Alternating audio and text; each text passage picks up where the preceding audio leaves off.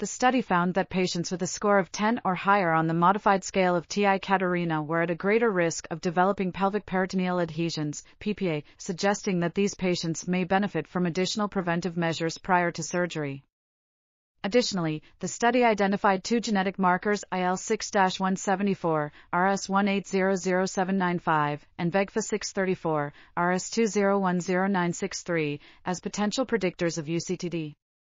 Furthermore, the study showed that the intensity of chronic pelvic pain was dependent upon the stage of the adhesive process. Finally, a mathematical model was developed based on the P=1/1 plus E, Z equation, which takes into account myopia, mitral valve prolapse, IL-6-174, RS1800795, VEGFA634, RS2010963, and phenotype of acetylation, to accurately predict the risk of developing PPA on the background of UCTD. This article was authored by M. Ben SALKHA, N.B. REPINA, and M. N. DMITRIEVA. We are RTCLTV, links in the description below.